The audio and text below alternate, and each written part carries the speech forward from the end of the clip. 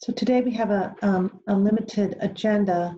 First off, I want to remind everyone that this meeting is being recorded and it is being held virtually, as we can see. So I'm going to do a roll call. Commissioner Cameron. Good afternoon. I am here. Commissioner O'Brien. I am here. Commissioner Zuniga. I'm here. And I'm here. So all four of us are present. And as you know, we're able to do this remotely because of relief that Governor Baker granted public bodies like ours to conduct our meetings virtually and remotely during the pandemic, and we've been doing so now over a year. Today is March 24th. It's just after 3 p.m. and I'm calling this public meeting number 339 to order. There's one item on the agenda, and it's my understanding, Todd, that I should read it directly into the record. It will require a vote.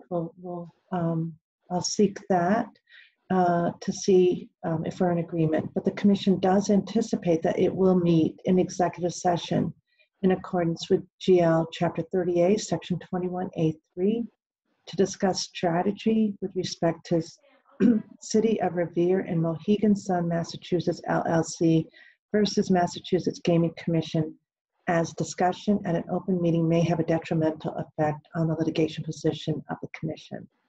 The public session of the Commission meeting will not reconvene at the conclusion of the executive session. With that, I do need a vote. I need a motion. If folks would like to so move.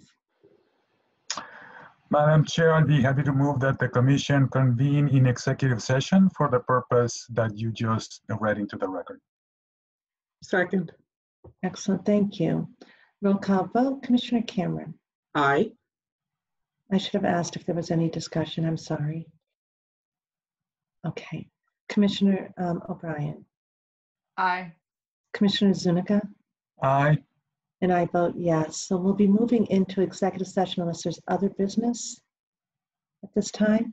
Okay, and as you know, the way that we do this virtually is that as much as I love seeing so many, 17 folks have joined today. Thank you for joining. I hate to do this, but we'll be ending the meeting here. I don't need a formal adjournment at this time. And then we'll be going into another virtual meeting room for our executive session. So to all our colleagues, thank you so much for joining today. And to those who will see in the executive session, thank you. Commissioners, anything you want to say? Okay, all set. Thank you, everyone. Enjoy the rest of the day.